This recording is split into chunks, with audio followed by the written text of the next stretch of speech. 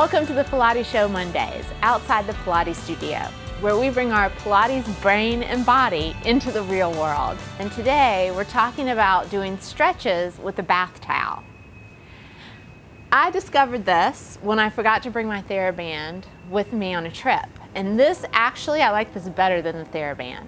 So today we're going to be talking about mobilizing the spine, stretching the spine, and stretching the rib cage just with a bath towel. The first thing that you can do that's really, really simple is you just take the bath towel around your rib cage and make sure that the bath towel is nice and wide on the back of your rib cage. You don't want it to be too narrow. And then you'll hold it in the front. And again, I like this for a lot of different stretches, much better than the TheraBand, because sometimes the TheraBand does too much of the work and the body doesn't really get a lot of length tension inside the stretch that you're doing. So I want you to think of your body as more of the TheraBand reaching into this towel. And the towel has a little bit of give to it, but it's also stiff. So your body, the parts of the body that we're going to be working on with the towel, open up into the towel, like your human TheraBand. So from here, simply you can just do a little arch and curl. And I really love the feeling of flexion into the towel. And when you go into an arch, you want to guide the spine and the rib cage into the arch by scooping up on the towel. So I'll give you a little side view.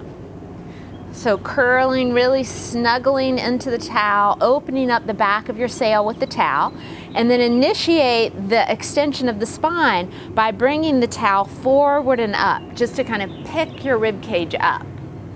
And from here you can also start to go into a little bit of the oblique flexion, side bend, a little bit of rotation, and so you start to bring the chest over one leg, and in opposition you reach the back rib cage into the towel.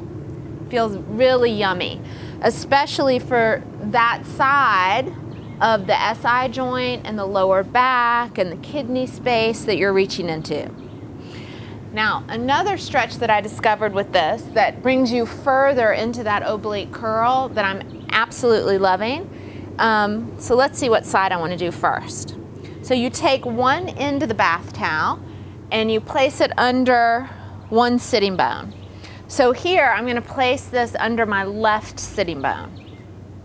And then I'm going to take the towel up and over, so it's at a diagonal cross here from my left sitting bone, crosses my spine, and comes right into my right shoulder blade. And so as I do this oblique curl over my right leg, I'm really wanting to send my left lower back and my left kidney space, I want to hug it into the towel. And then I can extend and re-engage that, right? So I'm thinking that I'm reaching my tail crown of the head out in front of me. Now from here I can also explore some yummy rotations, especially going inward a little bit and really reaching my spine and rib cage up into the towel. This feels so yummy. And if I want to connect my head into it, if you feel like you're losing your cervical spine, then the towel can go on the back of your head too. And you can do that oblique curl. I'm still reaching into my left kidney space, but now I have something to reach the back of my head and back of my neck up into. So I'm sure I'm not just collapsing there in my neck. And then from here, I can also do those yummy little rotations inward. And as I do this little rotation inward to the right, the whole left side of my spine from my sacrum up is opening and fanning up to the ceiling. Feels delicious. All right, so I hope you have fun exploring these, and right, you have a bath towel anywhere you go, so you can do these stretches anywhere and at any time. Thanks for joining us. We'd love to hear from you. Comment below on Facebook, Twitter, or the forum on our site.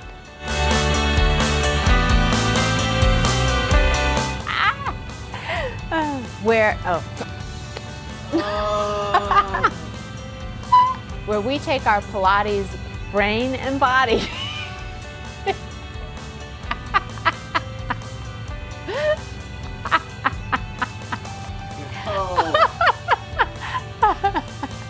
a bath towel.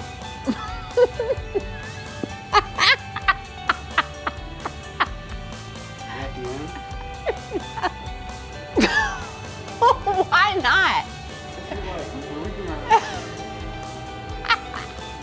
We're on Facebook, Twitter, Instagram, or